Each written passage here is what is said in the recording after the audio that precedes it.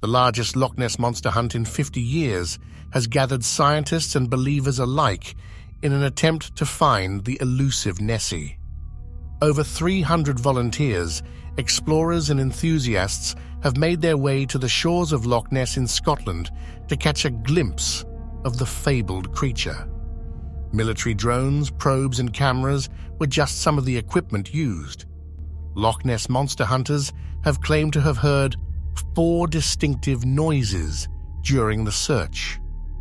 Surveying equipment that has never been used on the loch was introduced, including hydrophones, which will help to detect acoustic signals under the water, as well as sonar equipment, which beams light down to the bottom of the loch and then throws back up images of the loch bed. A marketing executive for the Loch Ness Centre stated, "We did not anticipate how much enthusiasm it would generate. We've had people emailing us from Australia, from New Zealand, from Canada, America, and all across Europe."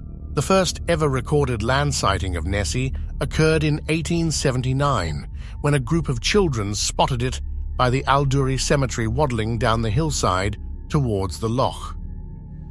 Another encounter happened this time by Arthur Grant. Grant was returning from Inverness on his motorbike around 1 a.m. when he almost collided with a dark object coming across the road.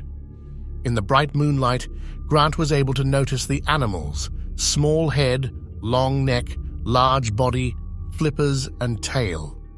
As if frightened by the motorbike, it quickly fled back into the loch. The reports of Nessie have captivated the imagination of many, but unfortunately this time, even with modern-day technological equipment, the monster still eluded all